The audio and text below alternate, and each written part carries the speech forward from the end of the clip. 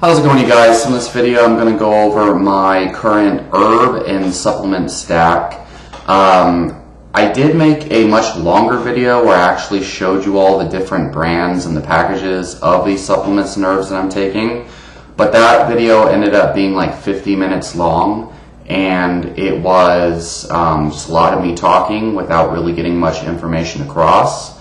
So I wanted to make a really quick video before I head to jiu-jitsu practice where I just kind of like outline my current routine, supplements and herbs and whatnot, and kind of explain the reasoning why I'm doing each kind of supplement without, spending too much time blabbering on.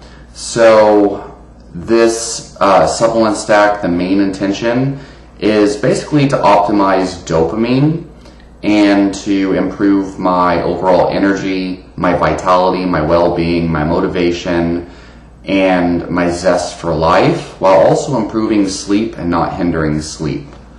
So I'm going to start with the most, I guess, novel parts of my recent stack.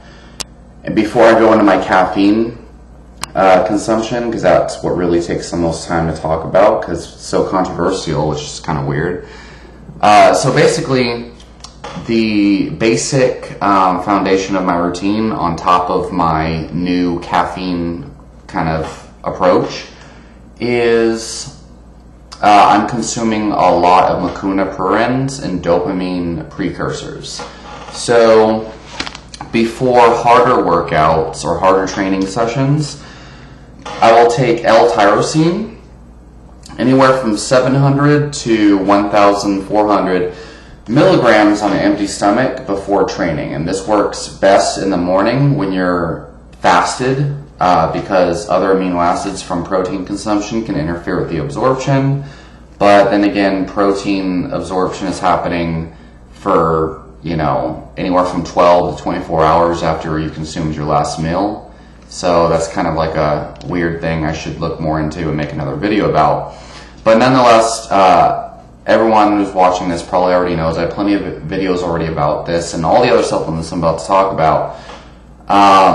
L-tyrosine is a direct precursor to dopamine, noradrenaline, and adrenaline, or norepinephrine and epinephrine.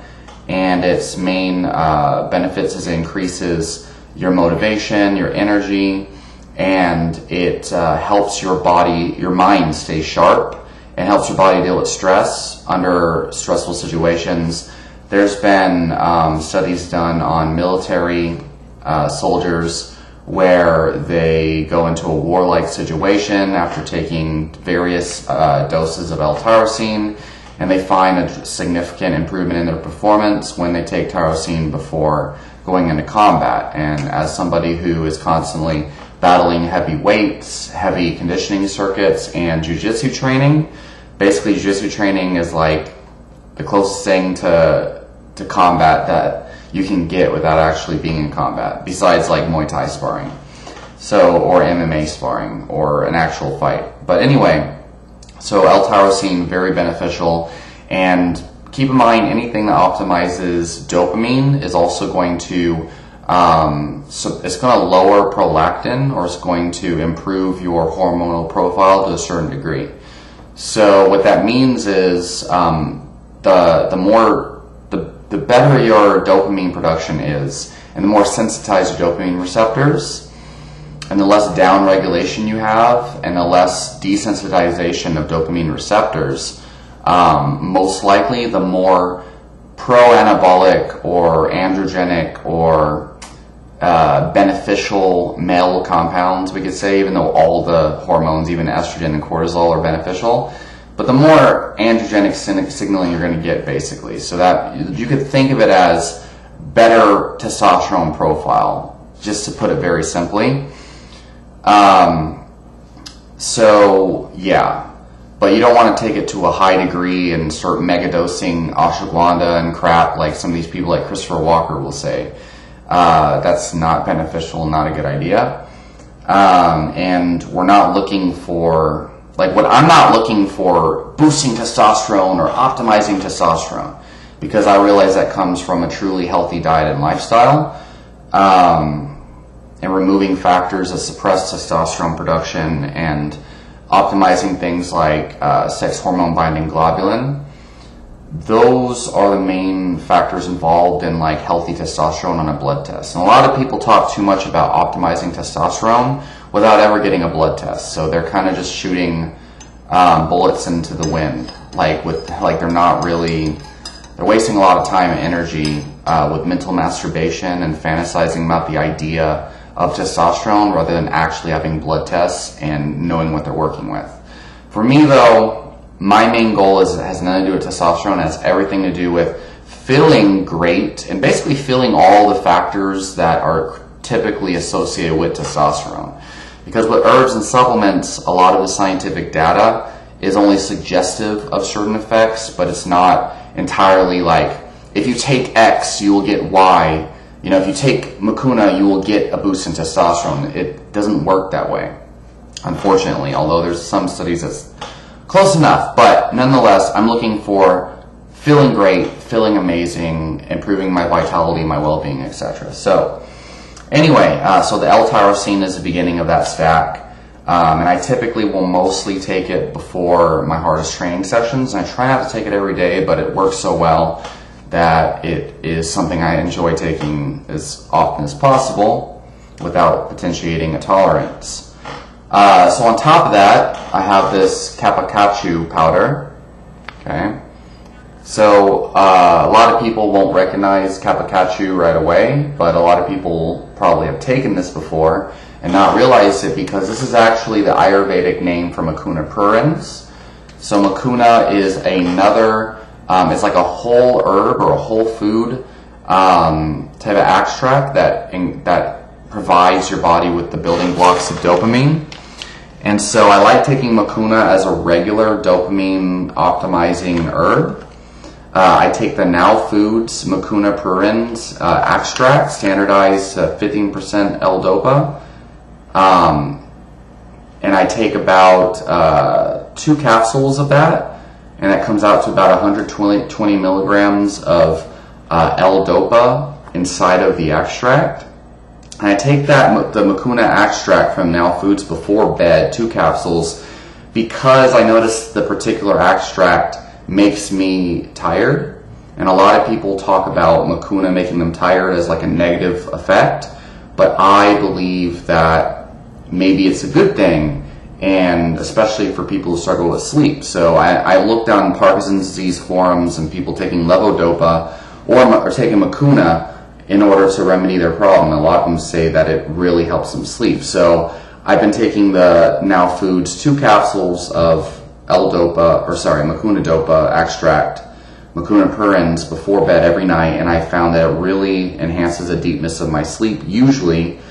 It makes me feel good, but I have had like 2 nights the past week that I've been taking that, the past 2 weeks I've been taking that, where my sleep is kind of affected by something else. I think I was really dehydrated, and I noticed my sleep is highly sensitive to my level of hydration in that moment. One more thing I forgot to mention is that this whole stack that I'm talking about, I've been taking it now for about 2 whole weeks. So, and I usually don't take a ton of supplements and herbs, but this year I've been experimenting a lot with dedicated herbal stacks and just trying different things and buying the highest quality stuff to really see what's been affecting me, and then documenting my experiments on my channel. That's what my channel has been about for as long as I've been on YouTube, is about my experiments and sharing my knowledge with you all. So I take the mucuna extract by Now Foods before bed, and then I will take about, I started off with a half a teaspoon of this mucuna whole bean powder in the morning with my morning drink or my morning coffee. Typically I don't have coffee these days in the morning.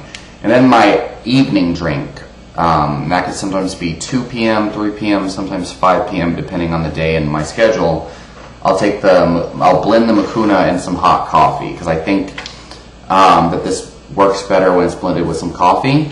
And especially my evening drink, I'll add some green tea, some matcha green tea powder, because when you combine matcha green tea with, or just a green tea extract, the polyphenols in the green tea, the epicatechin gallate or ECGC, helps to enhance the effects of mucuna, and in particular it's the ECGC, which supposedly is a dopamine carboxylase inhibitor, which is the enzyme responsible for breaking down dopamine in the circulation.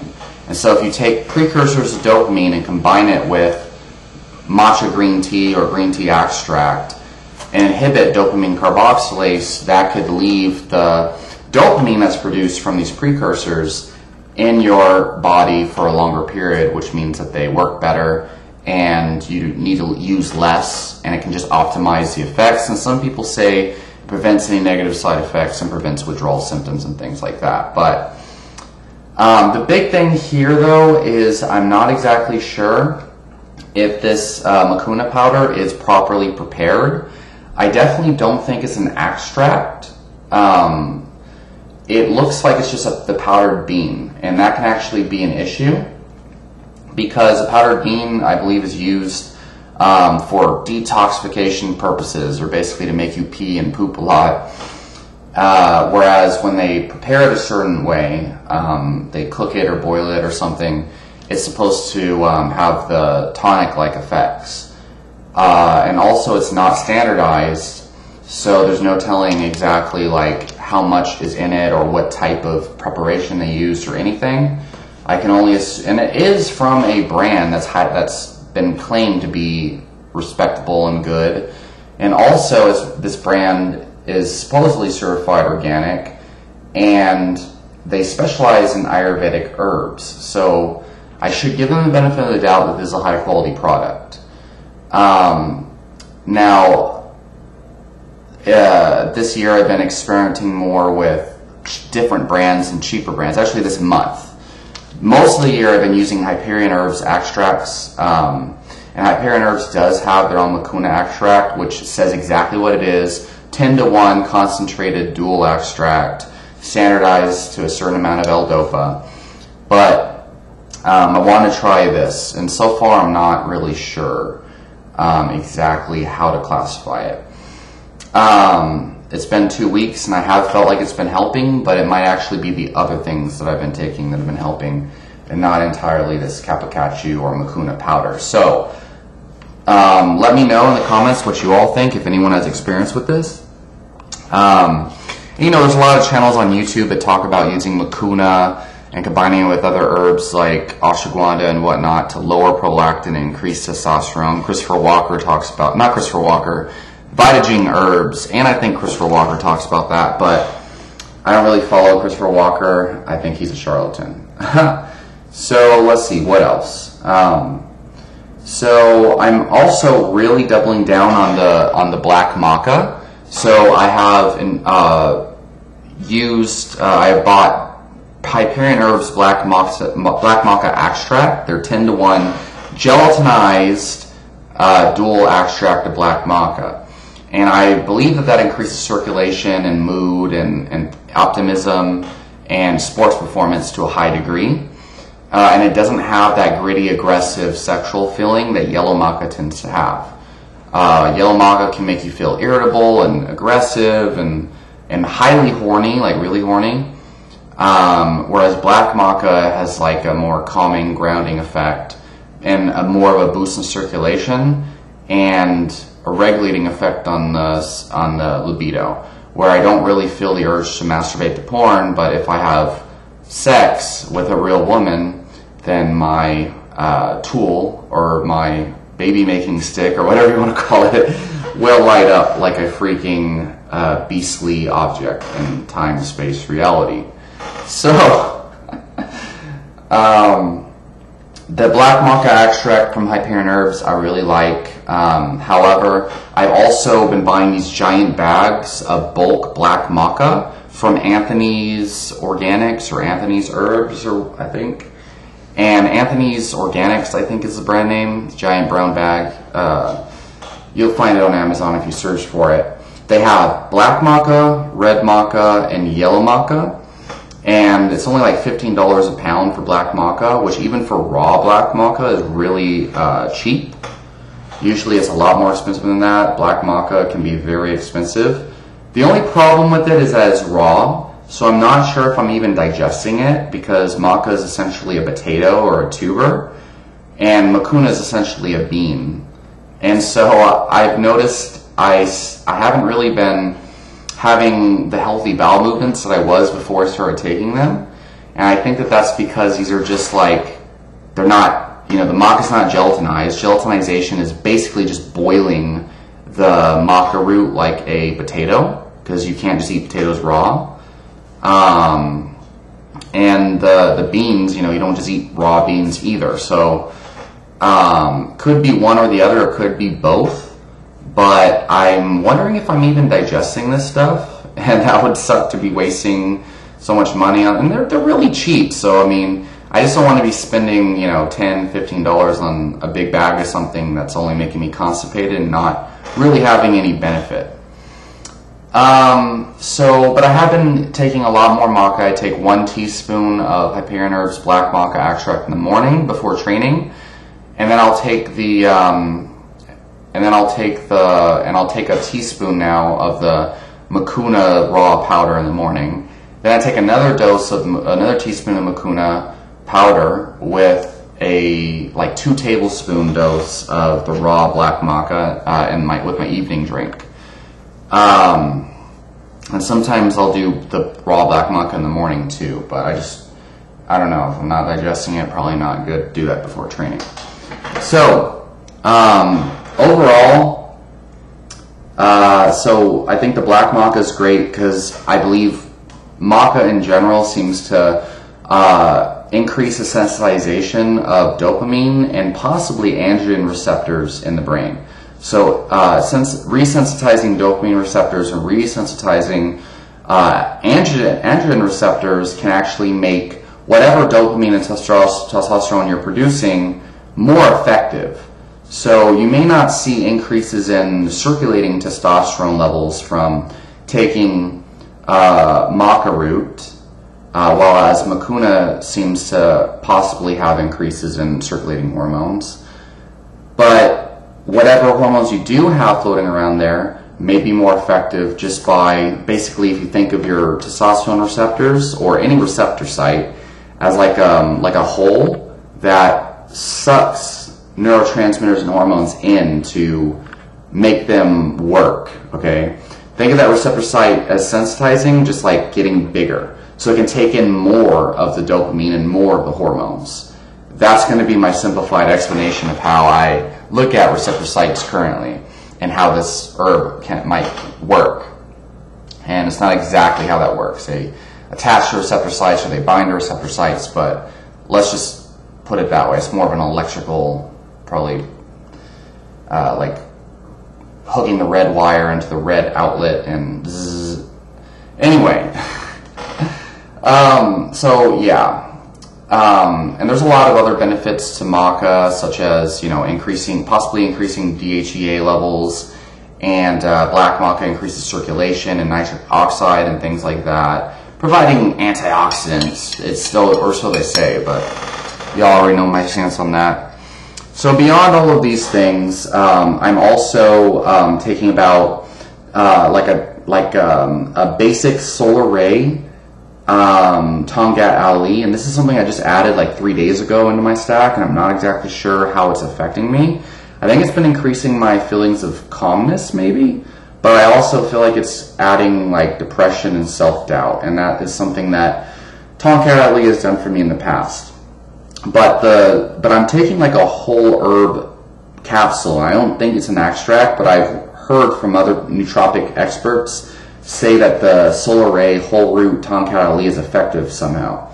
And it's not the Long Jack, LJ 100 extract, the 100 to 1 or 200 to 1 extract that most people say is necessary to get the effects. It's just a plain root powder, or herb powder. So I do feel like it's affecting my mood though, and my calmness and mental clarity. I just don't know exactly what it's doing. So that's something I kind of added recently in the last 3 days, but I have noticed kind of less benefits lately since I added that back in, so I might remove it. Another thing I added in the last like couple days is acetylcarnitine along with alpha lipoic acid, and I'm taking maybe 400 milligrams of acetylcarnitine and 200 milligrams of alpha lipoic acid. I'm taking the Spring Valley brand by Walmart because it's third-party tested by many consumer labs and lab door to claim it, like it actually has what it claims it has in it. And I've taken it and I definitely feel the effects that I would expect from a Alcar supplement. And the main mechanism from Alcar supplementation is increasing energy uptake at the level of mitochondria, as well as enhancing the acetylcholine system. Okay, so increasing the functioning of acetylcholine. And I believe I have a video on Alcar, but maybe not. But there's plenty of other videos, other YouTubers out there that do. But basically, the main reason why I'm taking it is because it seems to improve my athletic performance and my energy during periods of hard training and when I'm not consuming a high carb diet. And I think it helped me keto adapt at a certain point when I was transitioning again from a high carb to like a ketogenic type diet. So I do think it's beneficial, and alpha lipoic acid has a wide variety of benefits, mostly as a free radical scavenger and helping the recycling of endogenous antioxidants. So yeah, the only downfall of that is it might make some people feel jittery and stuff, but I haven't really noticed that actually. I've noticed quite the opposite since I started taking it, but it could be a Tomcat Ali, who knows. So let's see. That is the oh yeah, and then cordyceps. So I have been taking about half a teaspoon of Hyperion Herbs cordyceps for a long time now, and just yesterday I got the Real Mushrooms cordyceps extract, and I wanted to just try it. It's actually more expensive. It's about $35 for 2 ounces of Real Mushrooms cordyceps. And it doesn't list the concentration, so you don't know how potent it's supposed to be. Whereas Hyperion Herbs is 4 ounces for about $45. So technically Hyperion Herbs is cheaper. And the other thing is Hyperion Herbs actually is very transparent. It lists the type of extract and the concentration and potency. So I just wanted to see what difference I notice taking the Real Mushrooms cordyceps versus taking the Hyperion Herbs cordyceps. And admittedly, I did take a whole teaspoon now of the Real Mushrooms cordyceps compared to the half a teaspoon I would normally take of Hyperion Herbs. So I'll keep you all updated on that. So probably the biggest change I made, and a lot of people would freak out at me if I put this in the beginning of my video, but if you watch this far, I suppose that you have a high enough IQ level to not like crucify me in the comments over this, because people just have an irrational view of caffeine. But essentially, and also, let me also just say I'm not taking reishi. I think that kind of increases serotonin and decreases cortisol too much, which kind of does the opposite of what all these other herbs are doing, which is jacking up my catecholamine production. I feel more feminine sometimes and more depressive from reishi, so I'm leaving that out for now. Gynostemma, I'm not really taking on a regular basis, but I might have some off and on. Hoshu Wu, might take like half a teaspoon here and there, but again, it's not a huge part of this program right now. Might add both of those back in, Gynostemma and Hoshu Wu, relatively soon. Now, caffeine intake. What is my caffeine intake like? So, in the morning, I'll take about 400 milligrams of isolated caffeine supplement. The reason why is because isolated caffeine has been shown in studies to significantly improve athletic performance. And in particular, for somebody my size, the clinically active dose is anywhere from like 350 milligrams to like 600 milligrams pre-workout. And the range of 400 to 500 milligrams supposedly is the most effective. Now that's a lot of fucking caffeine if you ask me, but I'd say 400 milligrams seems to make sense, especially if we're talking like a super hardcore vigorous lifting session in the morning where I'm about to hit some like maybe max out on power snatches and then hit a super hardcore AMRAP set on deadlifts, this is as many reps as possible, or hit 2 AMRAP sets like I'm going to do tomorrow, along with like 5 sets of 3 power snatch, 5 sets of 3 snatch pulls, then work up to like basically a 12 rep max deadlift is basically what the AMRAP is probably going to be, or I'm expecting it to be, followed by like a 15 to 20 rep max deadlift, followed by a bunch of accessory work after that. Like that's what my workouts are looking like these days. I'm trying to improve my conditioning for jiu-jitsu while increasing my strength in the higher glycolytic 30-second to 1 minute type of rep range, because it improves the energy system that will improve my jiu-jitsu while also increasing strength at the same time and muscular endurance. So taking a lot of caffeine before a training session like that can be very beneficial. And as long as it doesn't provide me with negative effects. I don't get negative effects from that. And I've tested things like coffee, tea, yerba mate, and I get I don't know if I want to, like, I guess I kind of get a little bit of a laugh when I hear people tell me that, oh, I just take yerba mate before my workout. I've heard people say that at like health food stores and shit, and I just can't help but think to myself, what kind of workout is this person doing? Typically, these people don't look like athletes. They just look like the type of person that goes to a gym, they do like cardio machines and whatever. And they're not really lifting much weight. They don't really have any serious goals. Whereas I am trying to push my numbers with certain strength goals, which I've been terrible at actually achieving this year, or my entire career actually.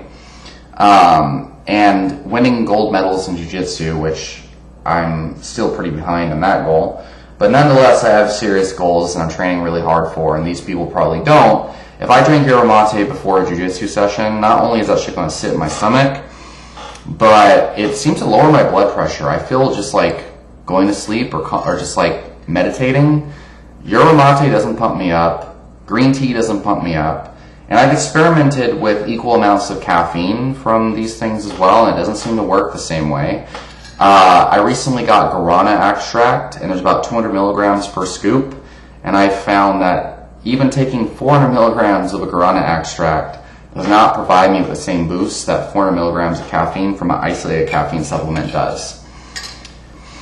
So what I'm getting at here is, yeah, I've tested all this, I read the research, and isolated caffeine seems to be super awesome, super beneficial.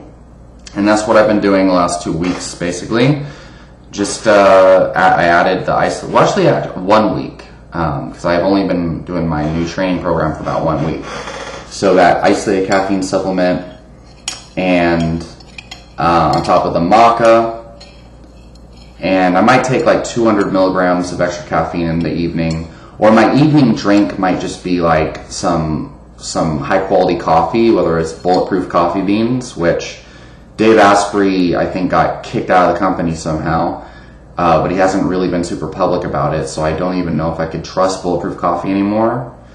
Or coffee with extra caffeine, or just take an isolated caffeine supplement along with coffee, or just isolated caffeine in general, but more caffeine if I'm doing evening training usually. So that is pretty much the totality and the main points of my supplement stack, and I can't really think, oh yeah, creatine. I've been trying to get about 8 grams of creatine in a day from a creatine supplement, micronized creatine, Because in studies, 0.1 grams per pound per kilogram, 0.1 grams of creatine per kilogram is a clinically active dose associated with, like, pretty much at this point as close to proven sports performance benefits as we're going to get.